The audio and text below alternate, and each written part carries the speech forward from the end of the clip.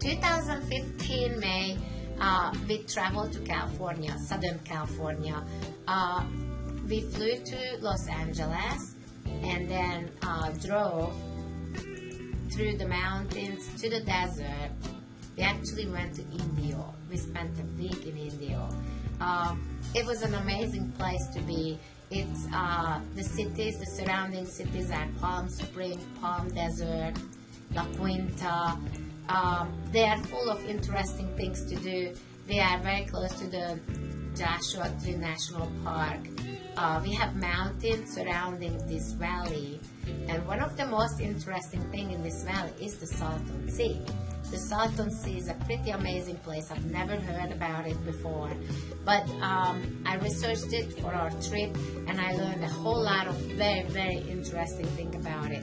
So I've decided to put together this video, and I can give you all the information I gathered, and I hope you can enjoy it. So come along with me. First, let's see what is really Salton Sea and what's happening there.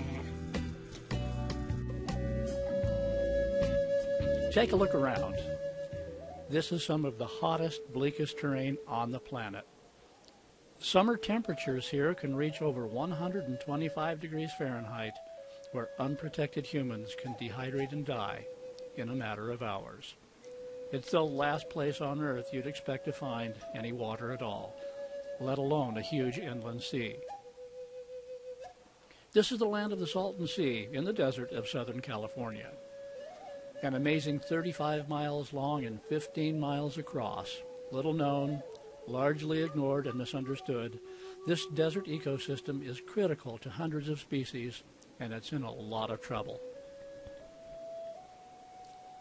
The Salton Sea and its drainage are located in the desert of Southern California. The Mojave Desert lies to the north, and to the south, the Sonoran Desert. The Salton Sea is in the area of San Diego, the Imperial Valley, and the Gulf of California. The Salton Sea is home to hundreds of species. It's a place of unimaginable biodiversity, and it faces almost certain destruction unless something is done, and quickly.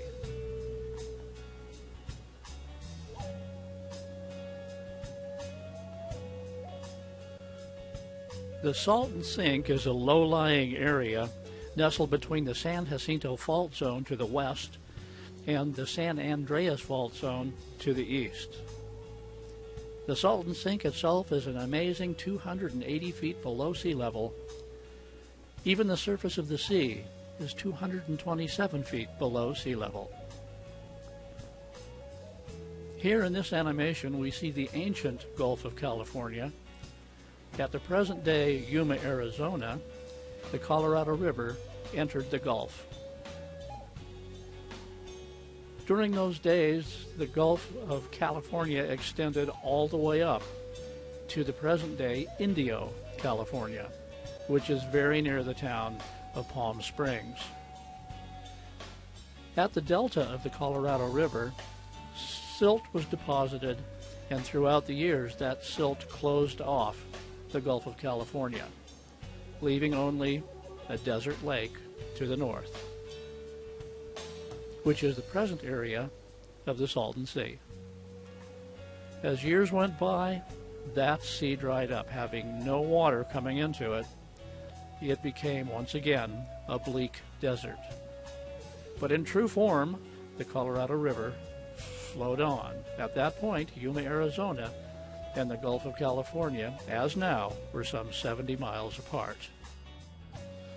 But the Colorado River, once again, changed its course to the north, no longer entering the Gulf of California, but entering the Salton Sink, building another huge lake as it had before.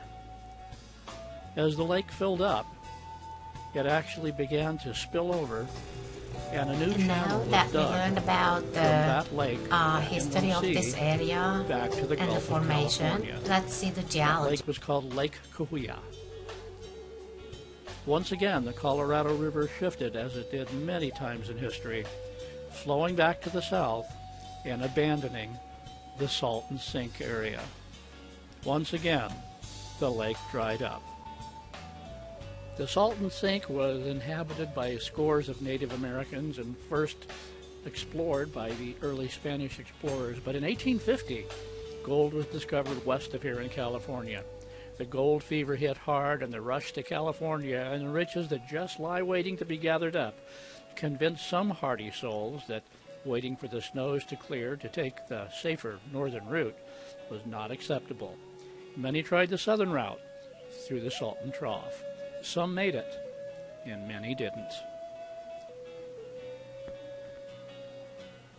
By the late 1800s, it was clear that the entire area of the Salton Trough could become an agricultural paradise. With green fields and workers, it could be an amazing place, as it is today. But what was missing was water. There simply wasn't any. It was with this in mind that the California Development Company set about a grand scheme to bring water to the desert. Canals were dug diverting Colorado River water to the Salton Trough. Shares of water were sold, and the desert began to bloom into an incredible agricultural community. Then, the unexpected. The Colorado River had some high record stream flows, and the amazing amount of silt the Colorado carries clogged the Foundling canal systems. The danger of losing their entire investment hung over the California Development Company. Their attempt at digging a new canal was thwarted by the Colorado, and between 1905 and 1907, the full force of the Colorado River entered the Salton Basin. The current Salton Sea was created. And so, the latest incarnation of the Salton Sea had begun. Towns sprung up around it. Nobody believed it would last.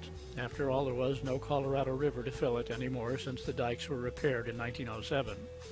It was estimated that the sea would be gone by 1923. Well, it wasn't.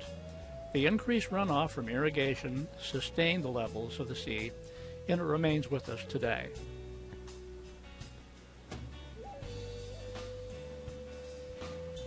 But now, with decreased stream flow from the Colorado River, the salinity of the Salton Sea continues to rise, already 25% higher than the Pacific Ocean. If this continues, within 10 years, most of the life surrounding the Salton Sea will be gone. The Salton Sea is America's most southern stop off of the Pacific Flyway. Over 2/3 of all species of birds in America winter or stop off at the Salton Sea. Its loss would be an ecological tragedy for birds that frequent not only the West Coast, but all over the U.S., Canada, South America, and Mexico.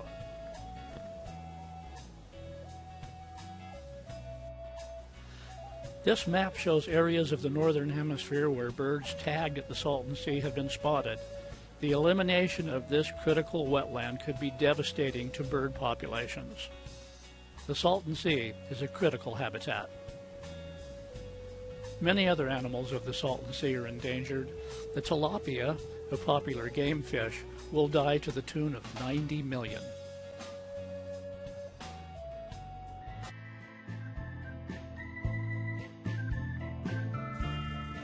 And now that we learn about the formation and the history of the Salton Sea, let's see about its geology.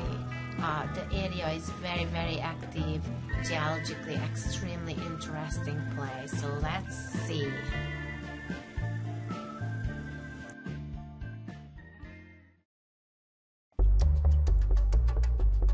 Earthquakes are common in the Gulf of California, continuing in a fairly linear trend southeastward from the state of California. Stepping back, we see that these earthquakes define the southwestern margin of the North American plate between California and Middle America. Here, we'll focus on the Gulf of California Rift Zone, a divergent margin which is propagating into California. It is a transitional corridor that connects the East Pacific Rise spreading ridge to the south with the San Andreas Fault Zone in California. Extension and strike slip faulting are causing Baja California to separate away from mainland Mexico, thereby opening the Gulf of California as though it were being unzipped. In reality, the waters of the Gulf of California hide connecting stair-stepping seafloor spreading ridges with right lateral strike slip motion on classic transform faults. This collection of faults and ridges forms a continental rift system that is tearing the Pacific Plate apart from the North American Plate. If we zoom in, we can see the processes occurring. As the lithospheric plates move apart, heat rises beneath the mid-ocean ridge. Magma forms at shallow pressures and creates new rock at the spreading ridges. The plates move away in conveyor belt-like fashion. Movement between the ridges is accommodated by transform faults where large earthquakes occur due to friction between the plates. Smaller earthquakes also occur along the ridges. Backing out to map view, we see the simplified San Andreas fault system cutting through California. As the movement of the plates continues along this plate boundary, it is forcing Baja California away from Mexico and causing Santa Barbara and San Diego to migrate northward towards San Francisco. Zooming into this smaller region for a more detailed look, we will go back 20 million years to watch how the Gulf and coastal areas developed. This animation by Tanya Atwater shows a tectonic model for the 20 million year evolution of the region, depicting the rotation of the transverse range blocks, the breakup of the continental shelf, as well as the opening of the Gulf of California as the Pacific Plate grinds northward against the North American Plate. The Baja California Peninsula and most of southwestern California is a remnant of the North American continent that was sheared off and moved to its present position. Earthquakes in the Gulf are more of a nuisance than a threat. However, the on-land part of this spreading ridge extends into Baja California, Mexico, and the Imperial Valley of California, where it is transitioning from ridge transform boundary to the continental boundary. This area is especially vulnerable because it's underlain by soft sediment. So after all this information, do you think that could be possible in this area to see some big earthquakes and volcanoes? Let's see this slow movie right here. The possibility of a lava-spewing disaster in our region seems fictional, or is it? Oh, most definitely volcanic activity is possible. Geologist Pat Abbott knows firsthand what is hidden below. Boiling water. He was in the helicopter as this footage was shot of muddy pits belching volcanic gases about 100 miles to our east on the southern end of the Salton Sea, the home of 4 buttes. This is one of the buttes, a small volcano with an explosive past. Miles below is a 15-mile wide pool of magma. This was taken right from the buttes. It's obsidian. About 8,000 years ago, the buttes erupted, the magma flowed, and eventually cooled into obsidian. The damage of those eruptions was limited to the surrounding area, but if the big one hit along the San Andreas Fault, Really pumped a lot of energy into that new freshly enlarged magma body, that would be like a worst-case scenario. this 10U virtual view shows what could happen. Unstable magma finding a path to the surface, erupting, oozing lava and spewing ash. While the ash fallout we saw in Iceland is a remote possibility, a USGS geologist recently said in a newspaper article, "I would not anticipate an Iceland eruption, but we didn't anticipate Mount St. Helens either. Even if the ash cloud is small, it could still wreak havoc, altering flight plans." For the ash to come to San Diego County, you'd have to have a Santa Ana. An unlucky mix of conditions could send the ash our way, causing breathing issues. An unlikely scenario, but one that's lurking beneath the surface.